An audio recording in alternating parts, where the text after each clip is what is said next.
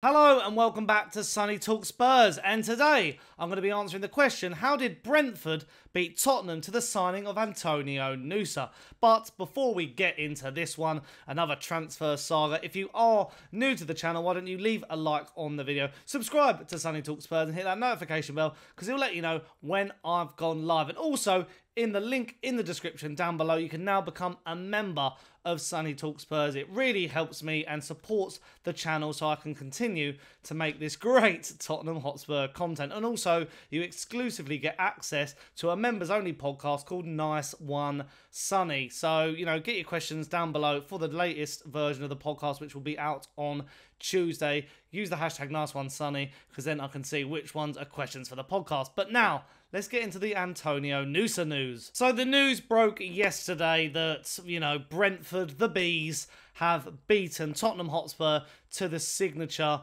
and agreement of a deal between Club Brugge for their highly rated wonder kid, Antonio Nusa. I did a video a couple of months ago saying why Tottenham should have signed him. So much promise, so much potential. But he's decided to pick Brentford, West London over North London. And today, I'm going to talk about how I basically feel about the move and a bit more backstory into why he has picked them over us. And it's quite funny that he's picked them over us in the week that we are playing them. We play Brentford on Wednesday at home at the Tottenham Hotspur Stadium. So, it's funny how football works sometimes. But yeah, as I say, the news broke yesterday and it said Brentford have agreed a 25 million deal for Club Brugge's winger Antonio Nusa, who was wanted by Tottenham. That was said by Sky Sports News. And the basics of it that I have got from reading multiple tweets and sources was it was due to game time. So at the moment, Tottenham were, they were negotiating for a deal. Both clubs basically agreed that, Nusa was going to go back on loan to Club Brugge and finish the rest of the season because this season he wasn't guaranteed game time. But looking ahead to next season, there wasn't a guarantee that Nusa would start for Tottenham, whereas at Brentford, they could guarantee that more so. And, a tweet here from Alasdair Gold says, understand Antonio Nusa chose Brentford because he was guaranteed regular starts there. Spurs held talks, but for a raw but talented teenager not starting regularly for Club Brugge yet, they couldn't offer such guarantees for next season with their current squad. And also, the player and his camp also felt that moving to one of the bigger clubs was way too a big step in his development at this point.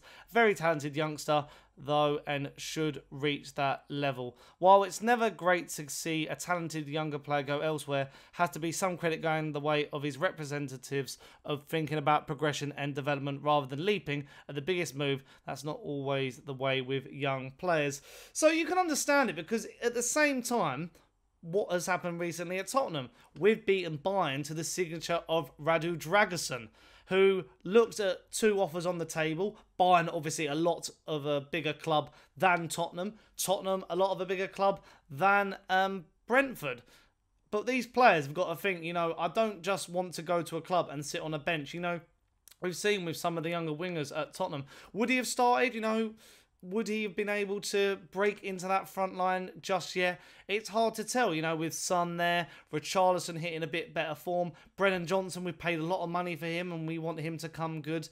And, we want another forward who's going to be versatile. And maybe Antonio Nusa didn't tick all of those boxes. So there's always that. And yeah, as I say about Radu Dragusin, he didn't want to be the fourth choice centre-back at Bayern Munich and sort of fall down the pecking order. Whereas at Tottenham, there's a chance that he could break into the first team depending on situations around Romero and Mickey van der Ven, injuries and stuff like that. So you can understand that. And also, the key thing about Brentford as well is they do have that sort of Scandinavian, Norwegian vibe about them at the moment. Obviously, linked heavily, co-owned. I think their owner has some sort of agreement with FC Midtjylland. I think they own them or something like that. Don't quote me on that, but I'm pretty sure that is true. And then also, they've got a lot of Norwegian players in the squad, like Nørgaard and Kristoffer Ajer. So, you can understand, it could have been an easier sell for them. Whereas, you probably look at Tottenham. I think they only held one meeting or so with him. So he wasn't a priority signing. So it looks like he we were beaten to his signature by Brentford, but by the looks of it, you know, we've highlighted key areas by going for, you know, Timo Werner for the time being, prioritising the winger or striker in the summer. We're also looking at midfielders. Conor Gallagher keeps being touted, but a defender was also a priority more as well. So part of me is like, you know, it would have been an ideal signing.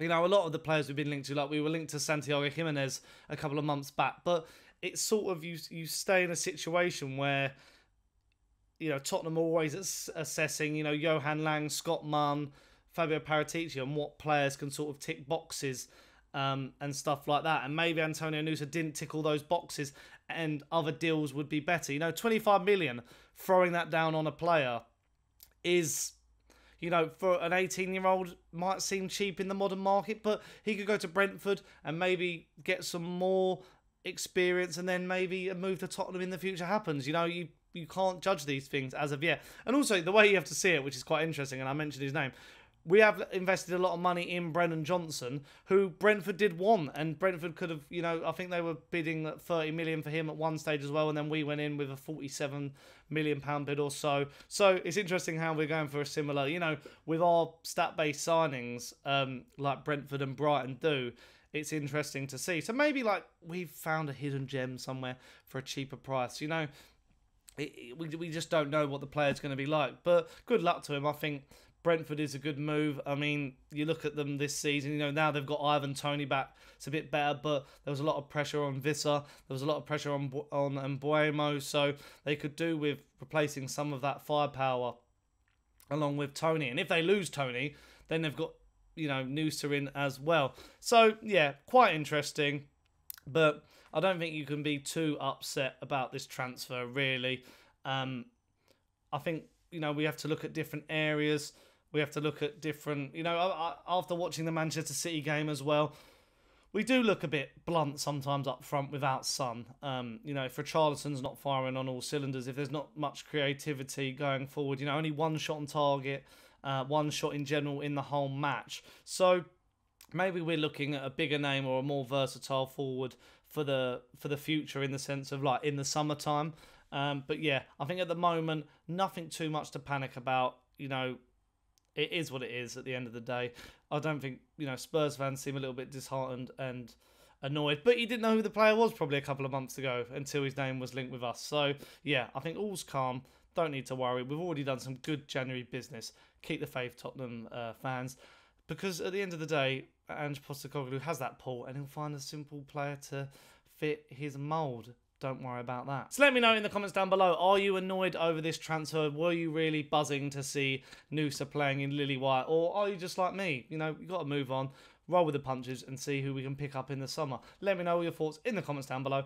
And as I said at the beginning, if you are new around here and you leave a like on the video, subscribe to Sonny Talk Spurs. It's free, you know, just hit that button. You can always see my videos, because if you also hit that notification bell, it will let you know when I've gone live. So that is absolutely fantastic. And in the link in the description, you become a member of Sonny Talk Spurs. It supports me for a small monthly fee to keep me making this content weekly. And also with that, you get access to the Nice One Sonny podcast, which goes out weekly. New episode live this week, so get your questions in for that as well with the hashtag #NiceOneSonny.